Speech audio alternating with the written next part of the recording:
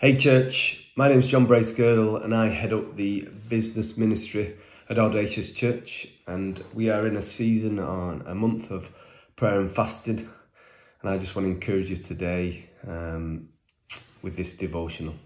So we're in the middle of a short course in the business ministry based on Neil Smith's book, Think Like a King. Here's a copy. We've got some copies available, so if you want to touch base with me, I can get you one. And the book is aimed at, especially at business people, to understand their God-given purpose and to operate in it. Some people think as a business person, I'm called to, make money, maybe send the money into church and let the church then do the ministry and use the money to advance the kingdom of God. But we are called, business people are called into the ministry of business. And that means we've got to be influential in business, in our sphere of influence, whatever God has placed us into. We've got to be influential, and, we employ people, we want to see the redemptive work of Christ throughout our businesses. So we want to look after people, pay people well, provide excellence and do a good job and do a good service. And, that's all part of being a good influencer for the kingdom of God. So Neil's book, it helps us to be an influence by teaching us to think like a king. And in 1 Peter 2 verse 9, the Bible tells us that we are chosen generation, a royal priesthood, a holy nation, his own special people, that you may proclaim the praises of him who called you out of darkness into his marvelous light. Our Queen Elizabeth, she has a royal mindset. She doesn't worry about what she's going to wear or what she's going to eat. She's royalty. These things are taken care of. I think she'll think more about a service and a lineage and a legacy, and she knows who she is and also what it requires to do her duty. The Queen's resources are vast, and she won't put any limitations on what she wants to achieve. We need to think like a king, think like royalty. So we need to know who we are in Christ and live in the revelation that we are equipped with intelligence, wisdom, skills and creativity to reach cities and nations. That's what the Bible wants us to do.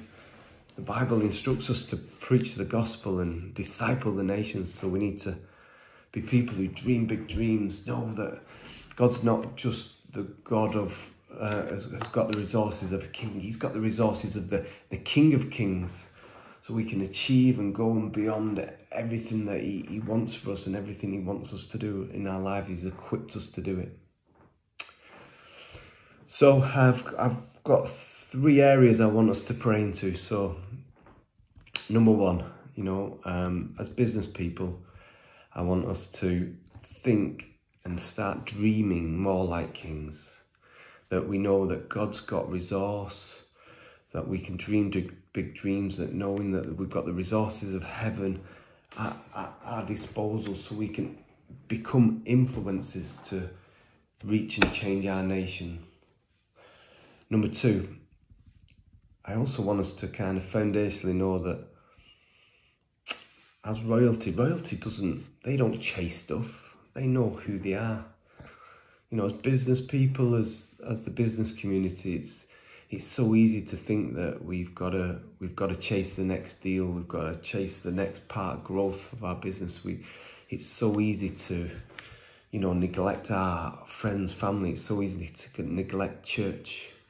We can easily start chasing influence and stature, but what we need to do is we actually need to chase the King of Kings. We need to look at Matthew 6 verse 33, and it says, "But seek first his kingdom and his righteousness, and all these things will be given you as well."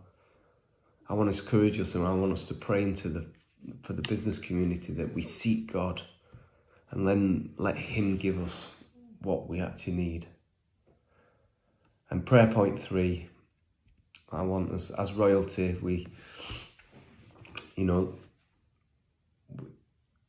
when you're born into royalty, you still need to wait for your time to become king.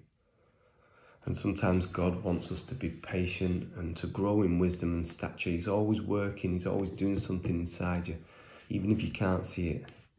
So, as the business community, you might already have a business and you might have an idea of another business, or you might be working with somebody and you've got an idea that you just want to explode out onto the scene, but for some reason it's not happening.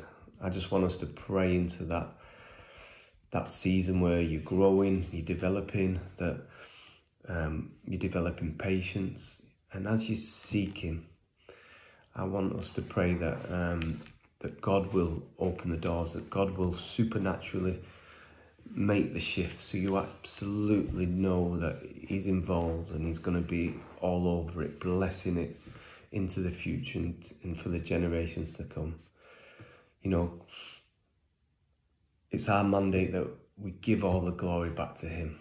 And I just want to just close by just thanking him, never stop thanking him. And, to him who is able to do immeasurably more than we can ask, think, or imagine. So church, thanks for listening. I hope you're encouraged. Please pray into them points, and I'll see you soon. Bye-bye.